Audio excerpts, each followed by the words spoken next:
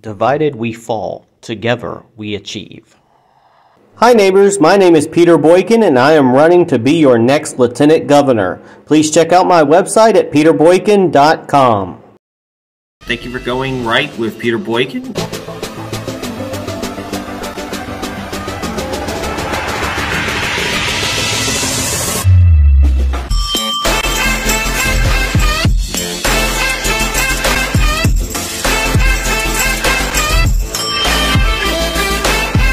Hi folks, my name is Peter Boykin and I am running to be your next Lieutenant Governor of North Carolina.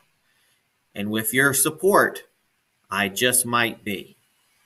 You can check out my website at peterboykin.com to find out more information about me and look up more speeches just like this one. Divided we fall, together we achieve. The GOP is in a midst of profound identity crisis, with two distinct factions vying for control under the same banner. Representative Jim Jordan, a prominent figure in the Trumpified wing of the party, finds himself at the heart of the struggle as he seeks the position of Speaker of the House. Ironically, after facing opposition from within his own ranks, Jordan rejects the idea of a coalition government with Democrats, revealing the deep-seated divisions within the party. The GOP's transformation into a de facto coalition is apparent, reflecting a party struggling to reconcile its divergent identities. This seismic shift in the GOP's landscape has been accelerated by the influence of former President Donald Trump. The party, once known for its policy-centric approach, has become a populist-leaning force, driven more by ideology than policy considerations. The battle for leadership in the House mirrors the broader struggle within the party, a clash between the Trumpified present and the pre-Trump past. Jim Jordan, representing the charismatic face of the Trumpified faction, is considered by many as the embodiment of the party's new direction. However, the House floor vote underscores the fractures within the GOP, as a significant number of Republicans resist the ascent of Jordan. While the House grapples with internal strife, the Senate remains a holdout, retaining elements of the pre-Trump Republican Party. Senators, with their longer terms and secure seats, showcase a different dynamic. Their presidential preferences, diverging from the Trump-centric stance, highlight a party still grappling with its identity. The GOP finds itself at a critical crossroads, torn between its Trumpified present and its pre-Trump past. The struggle for unity persists, and the prospect of a coalition, whether within the party or with Democrats, looms as a potential solution. The only certainty is that the GOP's evolution is far from complete, and the battle for its soul continues to shape the future of American politics. As I navigate the political landscape in my bid for the position of Lieutenant Governor in North Carolina, it's evident that our state, much like the nation, is grappling with internal dynamics within the Republican Party. I've heard firsthand from constituents, and I understand the need for a more moderate foundation within our party, a shift that has been catalyzed by the influence of leaders like Donald Trump. In conversation with voters and fellow politicians, it's clear that there's a growing recognition of the intricate and nuanced nature of the issues we face. The traditional black and white perspectives are evolving, and North Carolinians are calling for a more open-minded and pragmatic approach.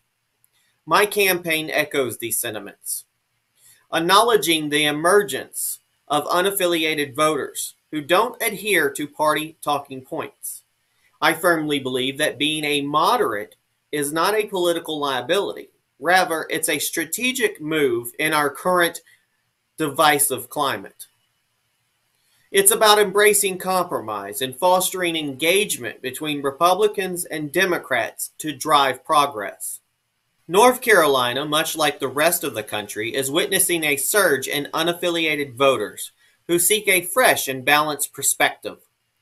As a candidate for Lieutenant Governor, I pledge to represent this diverse spectrum. I understand that the allegiance should not solely be to the Republican Party. It should be to the citizens of North Carolina. It's about recognizing that all votes matter and all people matter in our state.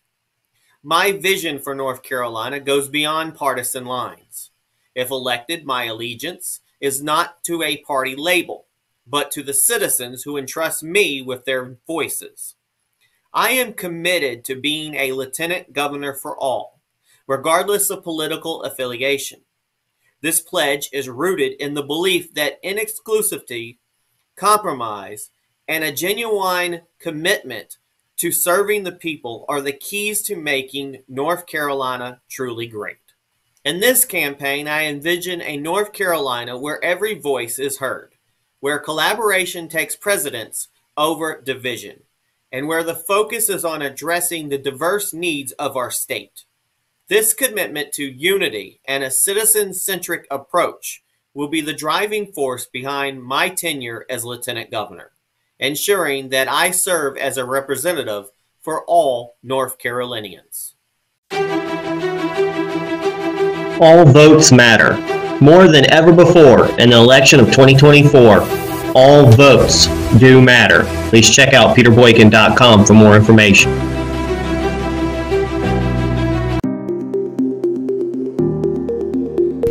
Hi folks, my name is Peter Boykin and I am running for Lieutenant Governor of North Carolina. I am the true We the People's grassroots America's First constitutionalist for North Carolina.